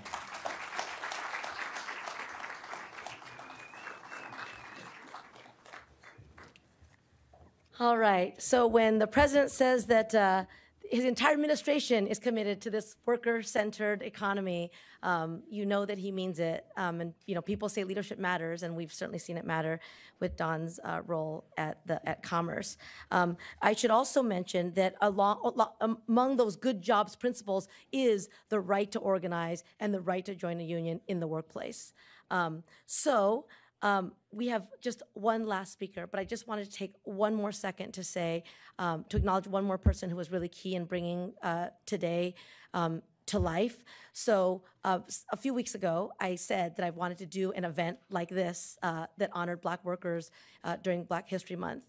And I said I would love to have Fred Redmond and April Verrett on that panel. And I would love to have workers who are showing the way with what they do in industries that are going to be the future of our 21st century economy on that panel. And I would love to also include Don Graves. And in addition to Alacia and Caitlin, who the secretary already mentioned, Betty Hung jumped to action and is as responsible as anybody for the magic that you saw happen here today. And Betty has herself a long history of being an advocate for Black workers. She was one of the original board members of the Black Worker Center when it was forming in California. And thank you, Betty, for everything you've done to bring us here. So our last speaker is somebody that the secretary already mentioned at the top. And the reason why we talk about her all the time is that it is impossible to truly express the greatness that is Caitlin Walker Mooney in mere words. The secretary said that it's one thing to have ideas, it's another thing to put them into action. And in all honesty, the Good Jobs Initiative was an idea. It was an idea in the secretary's mind. It was an idea that would help further the president's vision. But that idea has come to fruition to the tune of almost $100 billion across the administration, to the tune of all kinds of principles across the DOL and in other parts of the Biden-Harris administration, and to the tune of her endless, consistent voice for racial justice and economic justice in the world, not just in the economy. And so Caitlin Walker Mooney was the one person we thought should come and bring this home for us. So Caitlin, your turn. Woo, y'all. This has been an amazing day. I want to thank everyone for being here. I also want to shout out Debsette Graves for being from Cleveland, V2-216. I have a lot more shout outs. I promise I won't mention my mom, but I do have to honor Betty for being the architect of this event. Betty's tireless work is the reason why we are all here today. Betty, Amit, Zeke, all the people from OSAM, BOC who actually make these things possible, from the janitors and custodians who make our building clean and healthy. I just have to thank everyone here because it was a true team effort. Hearing from each of our panelists about their journeys into the labor movement, the invaluable work they do, their visions for empowering all workers, and their sage advice to the federal government was incredible. Let's give it up for our panelists one more time. We have a lot of work to do. We have so much work to do. Today, we focused on the critical role Black workers must play in making our infrastructure, manufacturing, and climate investments a success, because we have to make sure every community benefits. We know that focusing on Black workers helps all workers, and we know that the exploitation of Black workers also hurts all workers. We heard our panelists say this multiple times today, and I can't help myself, so I'm gonna give you one more example of what this actually means. All tipped workers still feel the ramifications of anti-Black policies that were baked into our minimum wage laws to this very day. In the 2023 of our Beyonce year, we are still experiencing the ramifications of this. When Congress passed the federal minimum wage law in 1938, members of Congress committed to the economic exploitation of Black workers, specifically, honestly, said it on the Congressional House floor and in the Senate. They were worried about the shared economic prosperity that a federal wage floor could create. And what they did is they included numerous carve-outs. We also heard about how this appeared in the National Labor Relations Act. farm work, domestic work, and tip work were all designed to keep Black folks from being paid a fair wage. Decades later, these coverts were eliminated, but their impacts are still felt today. Just looking at tip workers in the restaurant industry, today, the federal tip minimum wage is only $2.13 an hour. In 2018, 17% of tip workers of color and 13% of all tip workers were living in poverty. And in states that have eliminated the tip minimum wage, folks who would otherwise be tip workers have a lower poverty rate. So you can see that policy, that anti-Black policy decision, still currently holding everyone back, not just Black workers.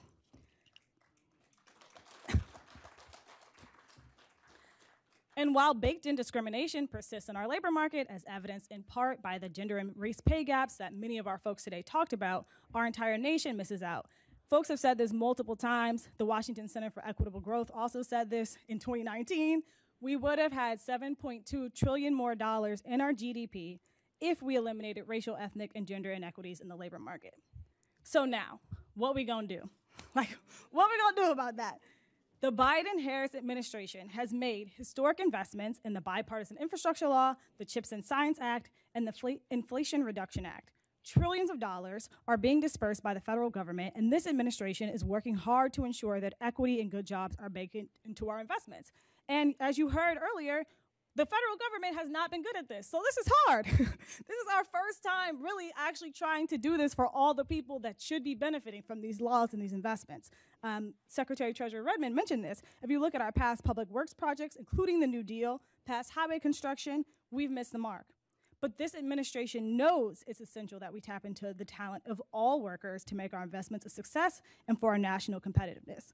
For all those who joined us, I have a few next steps, a few do-outs. You know me, I'm always gonna come with an ask. So here I go. Workers, please continue to exercise your worker rights. Please continue to join together to organize and collectively bargain. In doing so, you make workplaces better for you, your coworkers, and entire communities. Please continue to let us know, the federal government, how we can support you. Submit complaints to us. We do all kinds of investigations and enforcement. Secretary Walsh mentioned it. We want to hear from you. You know what's best, and we will come in there. Employers, please continue to create good jobs. Recruit, retain, hire, and promote diverse talent. Provide key benefits. Respect workers' choice to union organize. Respect workers' choice to union organize and collectively bargain. Secretary Treasurer Verrett mentioned this. First contracts are key. Engage in collaborative collective bargaining in good faith. It's the law. Pay family-sustaining wages and continue to invest in your workers' development. And please let us, the federal government, know how we can best support you. We've got trillions of dollars here. Everyone should be sharing from those investments and benefiting. Folks on the ground, for folks doing this work in states, localities, workforce development entities and boards, civil rights groups, labor unions, and community-based organizations, please continue to engage in sector and place-based partnerships. Partner with folks you don't like. Partner with folks who've never been good to you. Organize them and partner. Work together to make this real and actionable. And then also hold us accountable. Make sure that we're capitalizing on your hard work that you guys have engaged in to create equitable workforce development pipelines and good jobs. And then to my federal family friends, please continue to work collaboratively on our shared goals to build up our infrastructure, to increase our manufacturing capacity, and to address the climate crisis, all while ensuring equitable access to good jobs. Please continue to utilize all levers within our legal authorities to empower communities and to reach folks who have been on the margins for far too long. Please continue to incentivize equity, job quality, worker empowerment, and key partnerships in our investments. Shout out to Commerce, shout out to Transportation, who I see in the back, shout out to Energy for making this work real. I encourage everyone else to do the same. I'm gonna wrap it up now because I'm stopping us from a schmoozing session and some nice snacks and coffee outside, but I wanna note we've definitely got our work cut out for us, but we've gotta do it. Our lives actually depend on it. It's now my honor to reintroduce our dynamic, strategic, and brilliant Deputy Secretary who has dedicated her entire career to fighting for all worker rights, particularly centering those at the margins to the benefit of us all. Deputy Secretary Sue.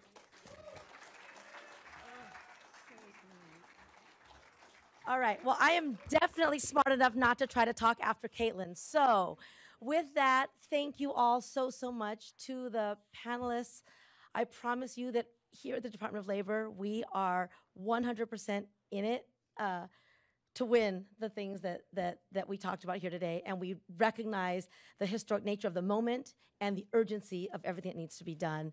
To everybody who came to speak, to everybody who came to listen, thank you for that, but more importantly, thank you for carrying forward both the spirit of this conversation and the actual doing of what needs to get done to reach a truly racially and economically just society that we're in. So thank you all very, very much, and please hang out. There's tables outside.